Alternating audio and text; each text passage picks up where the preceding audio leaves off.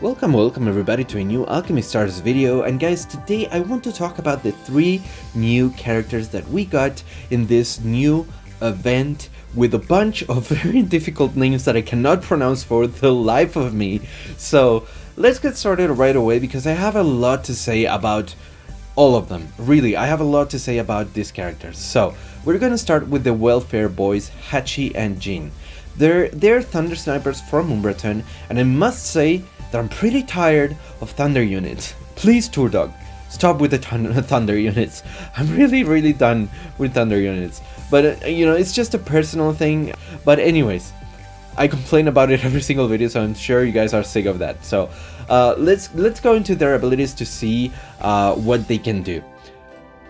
So their active skill is called Perfect Heist, and it has a skill cooldown 2. And it says select a traversable tile on which to summon Jin and determine his direction. Then throw one grenade in this direction. This grenade can bounce again to the furthest distance possible in Jin's selected direction. The grenade deals 200% damage to enemies it passes along the way. Alright, so it's a very unintuitive description for their active skill. It's much easier to understand once you're in game, but their chain skill, they only have 2 chain skills, unfortunately. It's called Brotherly Bond, and they have a chain combo 4 that throws a grenade at the nearest 2 enemies, dealing 125% damage, and they also have a chain combo 9 that does the same thing but 140% damage. So yeah, pretty unfortunate that it's only 2 chains, but they're pretty well distributed, so it's not a big deal. Then their equipment is Accomplice. For each cluster grenades travel before active skill deals damage, final damage increases by 6%. Again, very wacky wording here. So as you can see, they're pretty well equipped to deal with multi-tile enemies, and their kit is actually, in my opinion, the most interesting one in this new batch of characters. Let's go to their Ascensions. So their Ascension 2 gives them a little bit of extra damage to their chain combo through their equipment. And this is nice, but not as impactful as the extra damage on their active, since you have a lot more freedom when it comes to positioning yourself with your active than moving around the map to position yourself for your chains. Their Ascension 3 is actually a little confusing again. They didn't do a very good job of translating the abilities for these characters.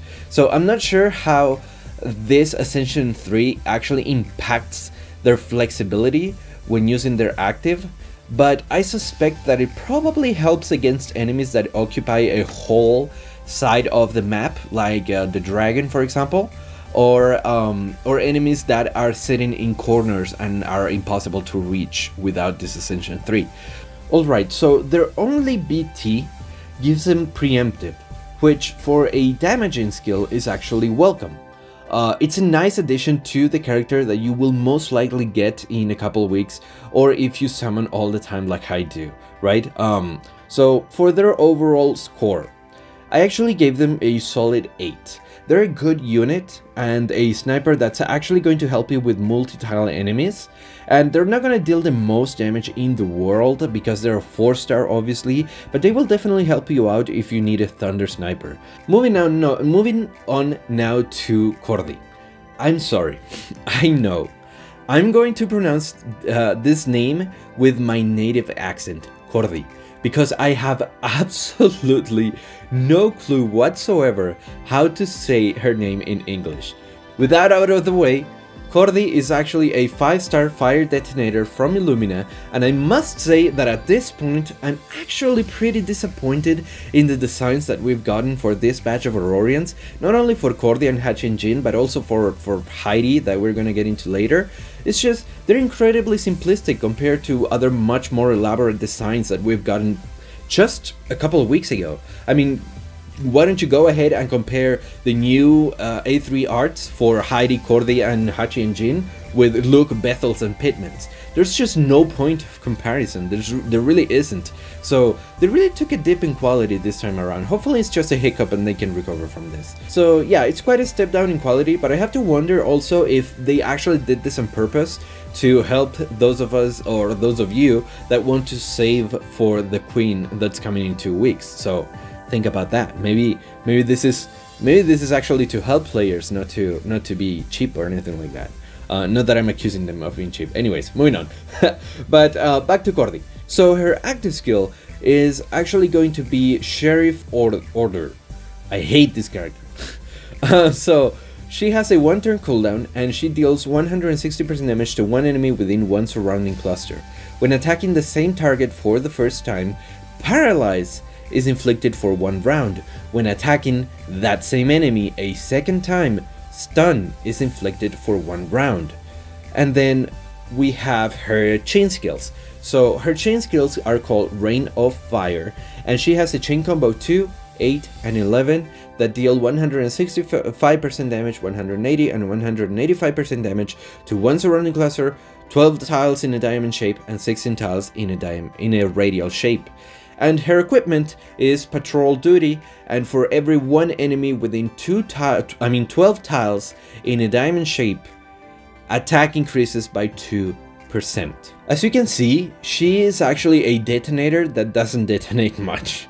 She is more like a short-sighted sniper with a detonator chain, in my opinion. So the main issue with Cordy is that she needs an enemy stuck right next to her in order to use her ability. And again, she's a detonator with an active that can only hit one enemy. So granted, if that enemy is vulnerable to CC, you basically get a free kill. And if it's just a boss that's vulnerable to CC, a free stage, in fact. So let's see if her Ascensions can give her more flavor. Her Ascension 2 gives her a damage buff to her active based on how big the enemy she is hitting is. So this is nice and will definitely come in handy against multi-tile bosses. It also reinforces her identity as a single target detonator slash supporter, right? And her Ascension 3 increases the range of her equipment buff. Her equipment buff, by the way, is a little weird since it works better when you're facing mobs, but as we said, Cordy actually prefers to fight bosses, so not the most synergistic equipment we've ever seen. Her BTs are fairly simple. BT2 gives her more damage to her active, and her BT5 gives her 2 stuns instead of a stun and a paralysis. BT2 is not worth going for, but BT5 is amazing and definitely worth going for. If you tried her in her trial with the new event, you'll know that she's basically going to trivialize bosses that are vulnerable to CC if she's at BT5. She can turn Elysium stages into a joke. For her overall score, it's going to be an 8 out of 10 because of several reasons, despite what I just said. So the most obvious reason is that you need to close ranks with your enemies and tank at least 1 hit unless you're running a bunch of fire teleporters. And she requires a bit of planning, quite a bit of planning actually. Another reason is that her damage is fairly lackluster despite her being a detonator, which once again points to the fact that they should have made her a support unit, but for some reason they felt that she needed the detonator brand on her. I don't know. And finally, even though she's going to be amazing against some bosses, she's also going to be virtually useless against enemies that are invulnerable to CC. But despite all of that, Cordy is definitely going to be worth summoning for, since the stages where she's good, she is a goddess. An absolute goddess. So, and now we finally move to the last character of this batch. Green Carleen. I mean Hedy. Yes, that's what I'm going to call her, Hedy, because I have no clue how to pronounce her actual name. She is Hedy, okay? So Hedy is a 6-star Forest Aurorian from Lumopolis with a pretty uninspired design and a literally copy-pasted kit. Hedy does have a few extra, things. I would say maybe there's a little bit of power creep there because she's definitely a little bit better than Carleen in my opinion. But yeah, it's still exactly the same core. We'll see when we go through her abilities. But I don't know what happened here, Tourdog. Really, like the quality of this, of the characters in this event really went down. But again, hopefully it's just a hiccup before we go into the 6-month anniversary that's coming actually in 2 weeks. So Hedy's active skill is actually going to be a 4-turn cooldown called Lumen. and she teleports to a selected location and deals 250% damage to one column and knocks enemies back, converting tiles in the area of attack to green. Her chain skills are Nimble Knight, and she has a chain combo 4, 9 and 13 that deal 110, 120 and 130% damage to 12 tiles, 16 tiles and 2 surrounding clusters in a diamond shape and radial shape. I never know what's the best way to read their chains to make it like concise. And then her equipment is Pompeii Maxima, and when using chain combos and active skills, Pompeii will show up and attack instead of Hedy. Pompeii's attack is equal to 105% of Hedy's attack, 120 if you have your equipment maxed out. So Pompeii, if you guys don't know, Pompeii is actually the huge piece of armor that's right next to her in her art. So yeah, that's Pompeii for you. Her equipment is actually much better than it might seem at first glance. The fact that her chains and active apply their multipliers on another multiplier means that she should be able to deal a ton of damage, even though the percentages on her chains are fairly low. But this is just the tip of the iceberg. Let's keep going. Let's see what her ascensions have to say. Her Ascension 2 is going to give her even more multipliers against enemies that are close to her. Remember that this is a multiplier on top of a multiplier on top of a multiplier.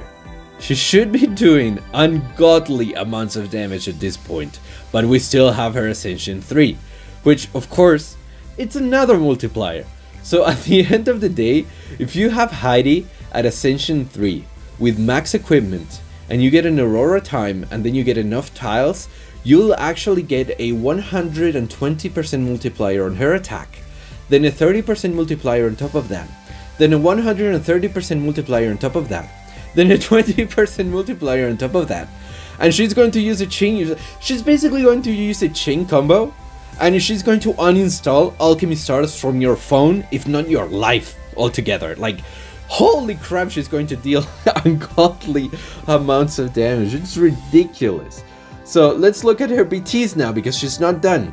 So her BT3 gives her a reduced cooldown, and considering that it's already a pretty damn good converting ability and teleporting ability, that's also going to deal a lot of damage on top of that, I would say that this BT is not only worth, but a must go. It's actually a must if you have to, or if you are going to summon for Hedy, right? So yeah, it's not only worth, but a must. And then her BT6 gives her preemptive strike, and she's a converter and a teleporter, guys. Need I say more? So absolutely worth going for. Absolutely, her BT6 is definitely worth going for. It's not a must, but it's definitely worth going for if you want to. And overall, for her score, despite her uninspired design and her copy-pasted kit, she does have enough uniqueness to make her damage skyrocket so hard that using her chain combo should be a crime against humanity. On top of that, she is also a teleporter and a converter, and a good one at that. I didn't touch much on this part of her being a teleporter and a converter, because I assume you guys already know how amazing that is, right?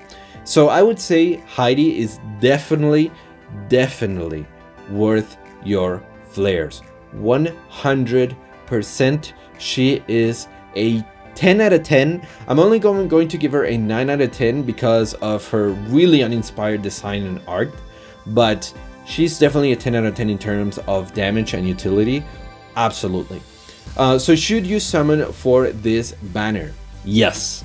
Yes. I think the answer is yes. This banner is absolutely worth going for. The only reason I could possibly come up with as for why you wouldn't want to summon on this banner is, like I said, the lackluster art and design, but I already crapped enough on that. But if you're going for meta / utility, this banner is unparalleled. This is one of the best banners when it comes to DPS units and utility units. Amazing, amazing. Great stuff. That's going to be it for this video. I hope you guys enjoyed. Leave a like if you did, leave a comment. What do you think? Are you going to summon for them? Did you pull them? And subscribe if you like more videos like this, guys, and I'll see you on the next one.